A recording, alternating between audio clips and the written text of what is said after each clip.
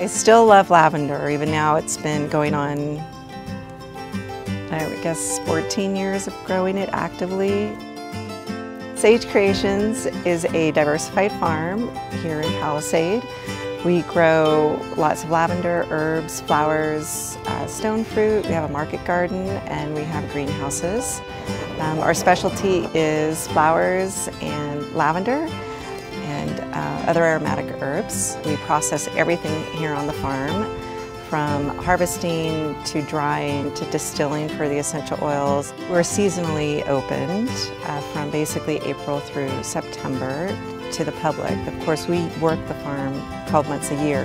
When people do come here, they can shop our retail store. We have our greenhouse area and there's a lot of plants for sale. We have the largest lavender selection probably in the state.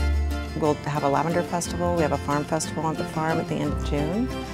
And we do all kinds of activities and classes and demonstrations. When the lavender's flowering, people could come and pick their own. We give them a basket and some scissors and instructions, and we show them where to pick. It's a great photo opportunity. People love to take photos and bring their family and their kids or their significant others. We even had a few wedding proposals here in the lavender fields. But it's a special place. It's very pretty. People like to be here during lavender bloom. I am originally from Argentina, and I came here to the United States when I was really young and grew up in California. My grandmother lived on a small farm and she had walnuts, orchards, and we always had this amazing vegetable garden. So I grew up with that. It was surrounded me, and I've always, I think I had the love for plants and playing in the dirt as a kid. So when I first started in 2006, 2007, there weren't any lavender farms that I know of. That was the beginning. It definitely takes a lot of, there's more risk involved when you're trying something new. And I was thinking, well, what would be an alternative crop to peaches and grapes?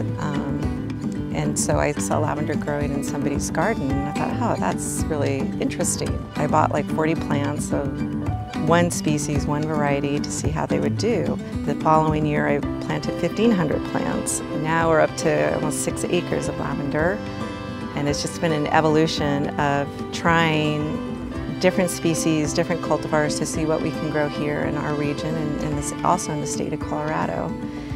And you do just fall in love with the plant. It's a very addictive plant, not only in its beauty, but in all its different uses and forms and colors that it can come in.